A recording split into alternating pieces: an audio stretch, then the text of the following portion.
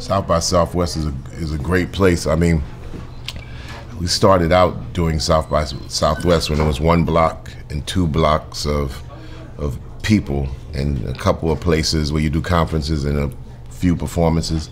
This was 20 years ago. So now here it is, like 20 years later, you see the city has gone from 200,000 to 900,000 with almost 1.5 million people in the area. So this has been like we've seen the same growth here in Austin, Texas that we saw in Atlanta about 15, 20 years ago. So this is like a melting place for culture, a lot of music, different musics, lots of different types of musics and genres and backgrounds. And so they all come to meet here at South by Southwest, which is growing into be the #1 music conference in the country. I think also is a combination of a couple of factors. In the past, you had conferences that kind of like shrunk down or they disappeared, and this has been consistent.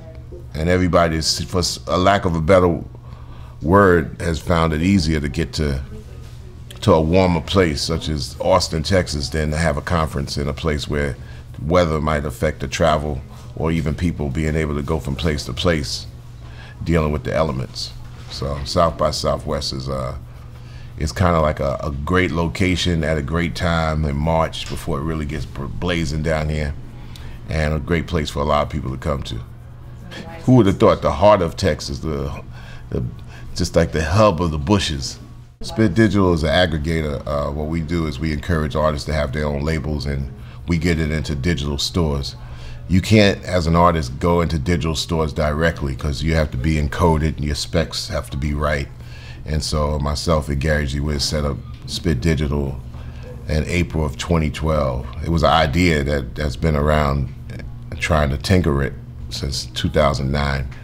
But Gary made it happen in 2012. We released 2 Public Enemy albums last year. And we encourage artists to have their own label, to be self-empowered, and also to be able to understand that in the digital format it's a long tail, meaning that your releases have a long life to it if you actually look at it in a different way than the old way.